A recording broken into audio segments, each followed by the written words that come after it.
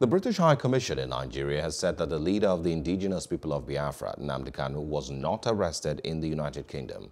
Attorney General of the Federation, AGF Abubakar Malami, had announced on Tuesday that Kanu had been arrested, but he didn't say how and where the IPOB leader was arrested.